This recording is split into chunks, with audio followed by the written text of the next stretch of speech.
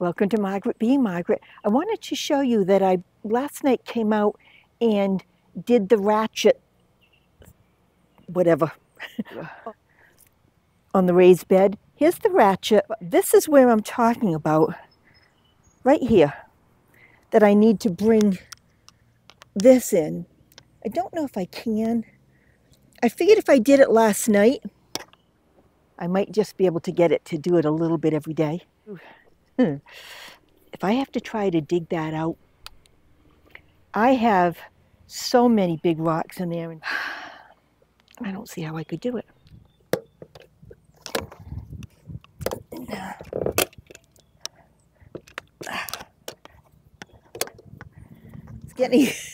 It's definitely closer than it was.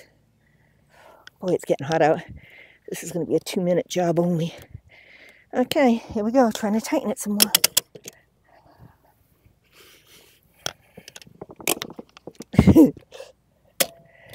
I need somebody with some muscles. I closed it up. I don't know if you can even tell. Holy mackerel, Andy. All right, one more. You can see how much, where's my hand? There it is. That this closed that up. There was like a 2-inch gap there, and it's down to no soil can come out. I don't know if it's going to get any better if I leave it. I'm going to try. Hopefully that will keep pulling it in. Then if it does, I can get some deck screws and screw it in to hold it, like a dozen of them this time. Holy mackerel, it's warm out. But it's a beautiful day. I thought that I would start power washing the shed again and the fence today, but the humidity is unbelievably high. And I think with my breathing, that's a good excuse as any not to do it. Anybody take off in the summer on vacations, either here or in Europe, or in Australia, and all the other places that I'm fortunate enough to have people visit us from? I have no plans to do any kind of traveling anymore, not for any reason except I'm just so content here. And, you know, visiting with everybody now like this and hearing about different parts of the world a little bit, you need to share more. You know, like, how do you do your grocery shopping or your food shopping or whatever you call it? Do you have large supermarkets? Are they small local stands? Are you in the city where you shop daily? Or are you in the country where you do a big shopping? How many of all of us have taken advantage of the grocery pickup services since COVID a couple years ago? I know when I go to Hannaford's, there's still a whole bunch of shoppers and carts lined up for people to pick up their shopping for them. I don't, you know, tell me the benefit of that, except to save time, because I like, especially buying produce, I like to pick them out. I'm very tactile. I need to touch my vegetables. So tell me about your experiences and what you do. You know, I live in a very sheltered little world. I don't know how the rest of the world operates all that much. I guess I'm done talking for now. Good afternoon, everyone. It's 4th of July. It is 4:30 in the afternoon, rainy, crappy day, the thunder and lightning. I'm actually going to drop a picture because I always say my house is in a little valley and we have a different weather system. Check out this picture and tell me. Yeah, that's my house right there. It's been miserable out. I sat and had about 20,000 cups of tea. I read a book. I didn't do much else. And if I don't do something, I'm going to lose my mind.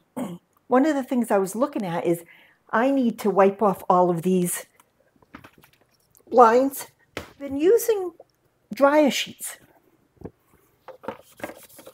Oh, let's start at the top. That would just make sense, wouldn't it? And let's turn them so you can reach them. All the good things that I should have enough brains to do. I was going to go grocery shopping, And I think it's more just to get out of the house than anything else, because outside of running low on milk, I'm not running low on anything else. And I want junk food. I can't stop eating junk food. This is gross. Another round of thunder going through. For a while, the thunder was right on top of us. And I did check the weather radar, and it showed that it hit my neighbor's next door backyard. I hope you had a great 4th. I hope you had weather that could support having some outdoor activities. The only thing we could do is shower and get electrocuted. I'll talk to you later, because I'm done. Hey everybody, I'm sitting in the car wash, so 2 minutes to talk to you. I'm putting a little clip below. I went to Newport with my sister Shirley yesterday. I thought I would be able to show you the beautiful water. There's a 12-mile drive with mansions. We went to Second Beach, for all of you who know it. Not to go to the beach, but just to walk at the top of the cliff. I had never done that before. That was very nice. And then I asked Shirley to go along the 12-mile drive, which is well known and is beautiful. Got there and it was fogged in. I mean, it was completely fogged in. So you got nothing. You can have 2 little clips. And I'll show them at the end.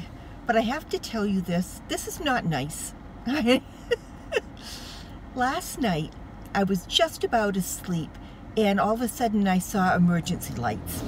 And next door, there was an ambulance, which is scary, and I'm not going to go back to bed until I know who's awfully loud here, who it's for, and I was very concerned.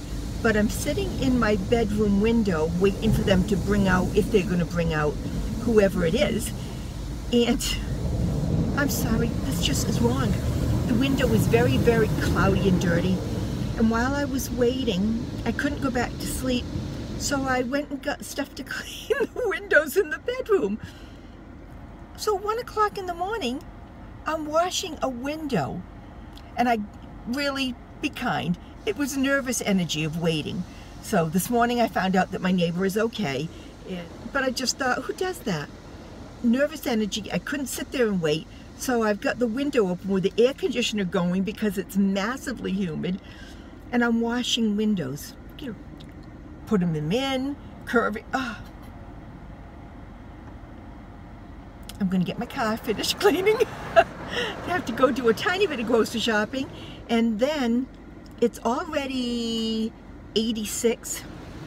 I've got to mow the lawn today. It's over my, well over my ankles. So everybody have a good day, and I'm done talking. That's Second Beach, Shirley? Yeah. Okay. Video. I'm in Newport with Shirley. You want to see? Okay, gotta say hi to Shirley. She's gonna let us say hi. Hey, Shirley. Hi. Thank you.